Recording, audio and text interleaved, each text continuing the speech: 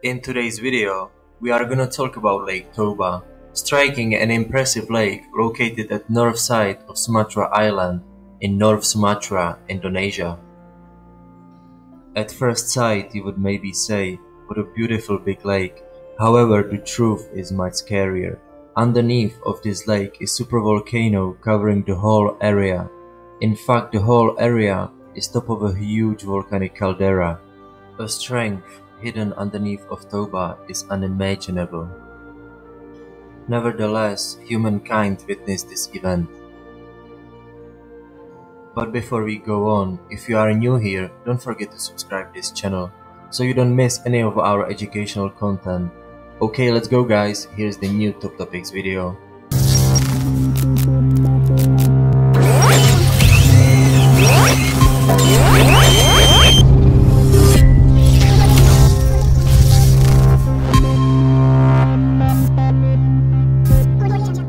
Approximately 74,000 years ago, the supervolcano Toba exploded. The gigantic eruption has become one of the most destructive natural disasters ever documented.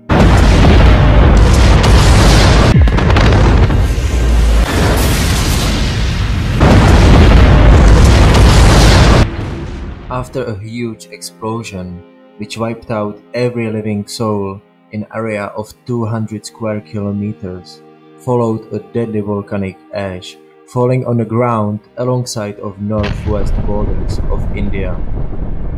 Back then, the whole South Asia was covered in 15 centimeters high layer of volcanic ash.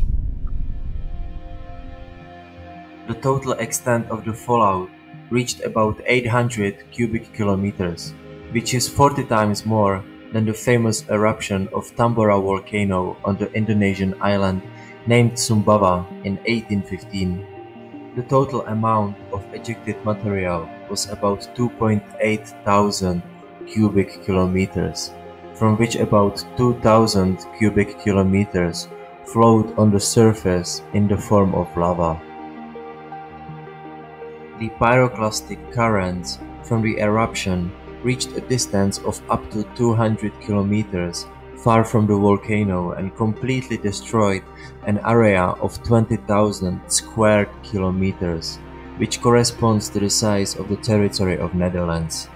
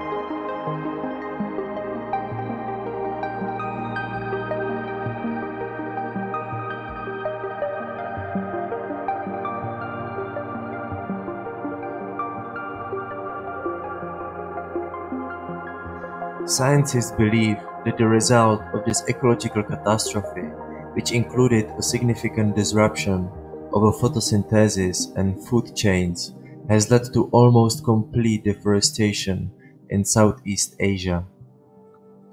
The surface temperature of the seas has probably also dropped by about 3.5 degrees Celsius for many years. In 19th century, Tambora caused a year with no summer for the whole northern hemisphere. Toba brought to the world a volcanic winter for 6 years and the beginning of Ice Age. This has led to extinction of large ecosystems, a lack of food for all animals, and almost the extinction of prehistoric human population. We don't exactly know how many people survived these hard times, but the most mentioned number is 10,000. Although it is possible that only 1,000 of them were fertile couples.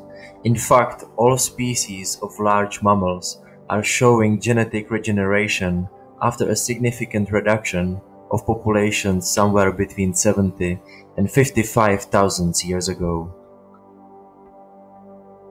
Humankind was really lucky back then, but will it happen again?